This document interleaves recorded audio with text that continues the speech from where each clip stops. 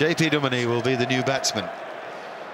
Long, slow walk to the middle at this vast cricket ground here. A daunting experience for him to come into his second Test match in one of the great coliseums of world sport.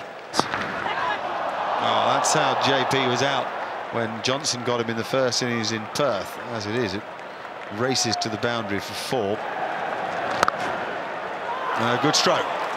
First bad ball for a while, and credit to JP Duminy for pouncing on it.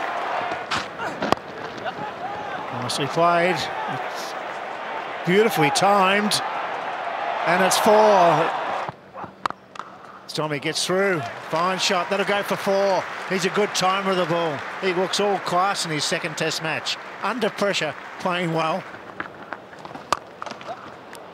Runs coming freely at the moment. That will be 4. That's beautifully placed from JP Duminy, and that's back-to-back 50s for the man who was rushed into the side just before the Perth Test match. In the air, and oh, that one just a little bit streaky, goes flying down to the boundary at third man. Could so easily have gone to second slip or gully, but went into the gap.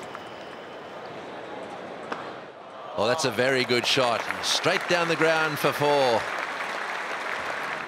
Nathan Horrocks continues. JP Duminy continues. You look at this placement. There's a man back at straightish mid-wicket. There's a mid-on drop back about 10 yards.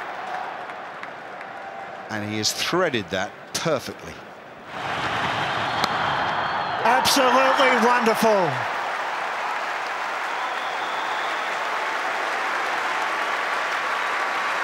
We have just witnessed one of the best hundreds from a young player in a long, long time.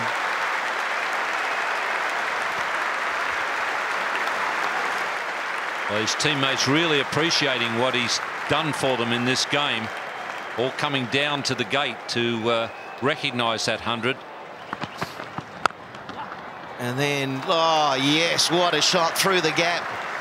Arrow-like. And it just hits the rope, so the dominance continues.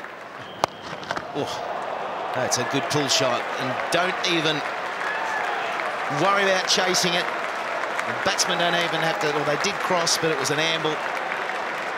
And congrats to South Africa. They have just hit the front. They're 2 runs ahead. Can you believe it? Oh, that's a magnificent cover drive. Beautifully played for 4. So elegantly done. Didn't try and hit it too hard. Right out of the middle of the bat. Wonderful shot. As that one is played away through the offside field. A little shorter outside off stump there. He seemed to lose grip of his bat there for a second. It'll go all the way. Johnson continuing. Oh, and he's got that one between slip and the keeper. Nice shot. That's 4. Beautifully timed on drive. Waited for it. Punched it down the ground. Over bowled.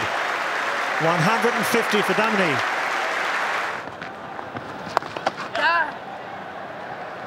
That one between the 2 fieldsmen, and it's another 4. It should be out. This should be the close of the innings.